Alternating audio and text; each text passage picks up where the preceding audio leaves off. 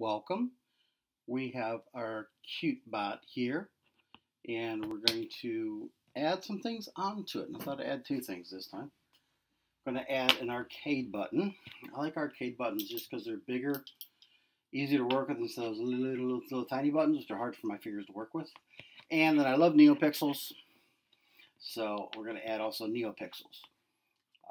You can get neopixel rings, neopixel sticks, neopixel rings of all sizes, neopixel strips. You can get a large, like 5-meter strip and cut it down. All sorts of things to add more lights to whatever you would like to build on top and around your Cutebot. So the Cutebot has 2 pin breakouts over here, pin 1 and pin 2. And that is what we're going to work with.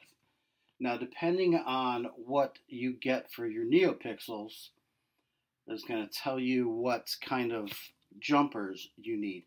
Because this neopixel strip has alligator clips on it, I need a pin to socket setup. Some might need a socket to socket. It just depends on what you've got and or what you've been able to solder together. Okay, so you got to pay attention. You got to plug things in correctly. That's always the important thing. So if I'm looking here, get this stuff out of the way. If we look at the pins, we got black, red, and yellow, which means ground, power, and signal. So here, if I've got black, red, and white, red is my power, black is my ground, white's my signal. So I'm going to put these on pin 2. So black is ground, so black is my yellow. Got to keep them straight. Red is my purple, or my blue. And then my white is connected to a green, which is the signal. There we go. Now, arcade button, it's got 2 connections here. So again, depending on what your buttons got, what buttons you have, how you maybe want to solder stuff, or actually just connect them. I have the same thing. I've got alligator to socket. Now, this is always the fun part, because I always forget. And it's not a big deal. But obviously one of these has to go to signal, because that's like the line input.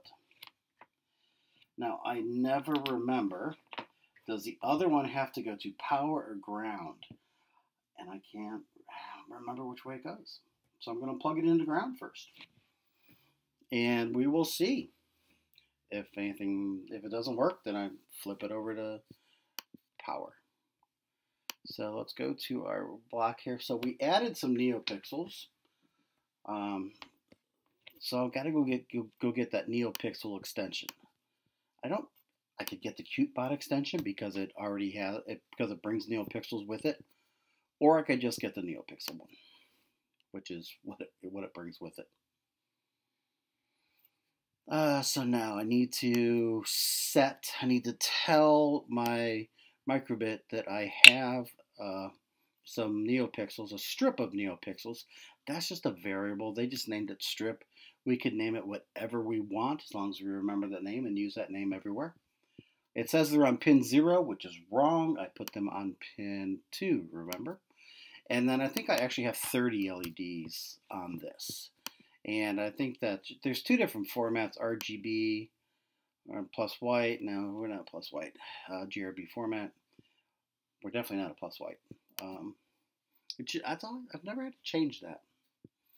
So we told it we had a strip of pixels. Awesome. Now let's have them do something. So let's just have it show. Show is an important thing for neopixels. You can't just set a color. You have to show. So if you do something like shifting pixels or rotating pixels, you also have to show the strip show. Yeah, no, it sounds wrong.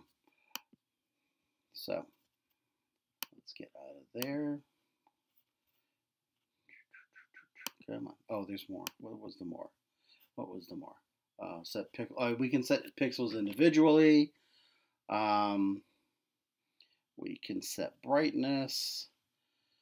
What are things? We can use RGB values instead of just, red, yellow, green, blue, orange, red, orange, yellow, green, blue, violet. We can use RGB values if you want to do that.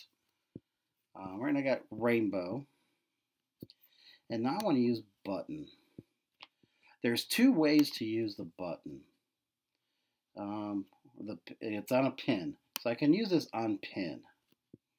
And we're on pin 1, right? Yeah, we're on pin 1. I could also use pin. Where are you at? Up here. I could also use pin like in an if statement. Like a logic, like if the pin is pressed, do something. And we're just going to change light color. So let's see, if pin is pressed, let's go show color. Let's go show color red. And I'm going to do it two different ways so we can see and talk about this. This is pin 1, right? Remember pin 1, got to make sure you change that. And so here's going to be the interesting thing. These should compete with each other, right? Because I've got it if the pin's pressed and when the pin is pressed. Who's going to win? That's the big question. Here's the logic. How long does it take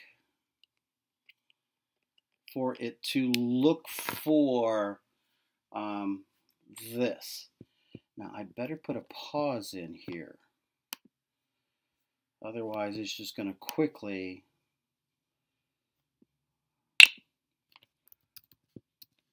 If I don't put that pause in there, it's going to do if pin 1's pressed, show purple. It's going to go right back to rainbow.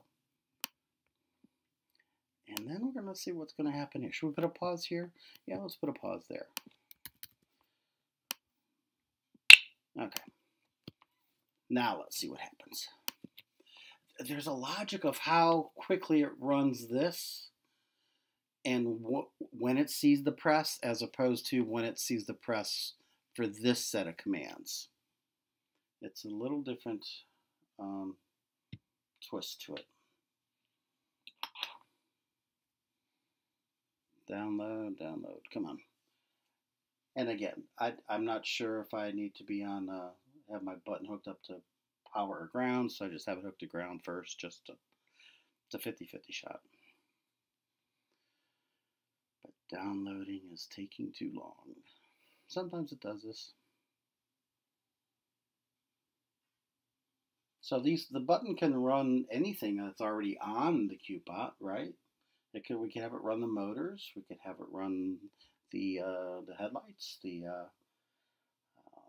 servo that you might attach to it, the neopixels underneath. I don't know why it's taking so long.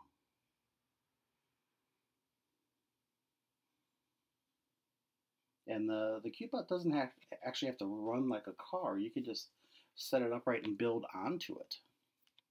It's got some Lego holes that you could build onto. All right, so we finally downloaded. So we can build onto it. I'm going to figure out a way to build onto those holes too. All right, let's see what happens. So we got our rainbow. Then I'm going to press the button.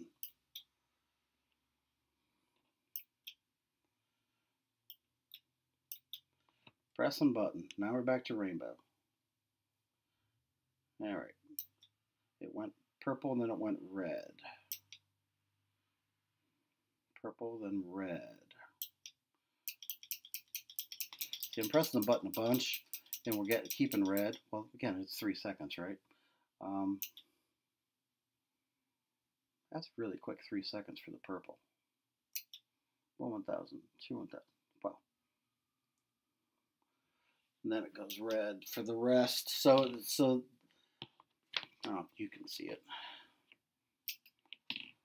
We could turn off the lights. Maybe you'd see it better. Purple, flipping over to red and back. So they're competing with each other, right? Red, purple.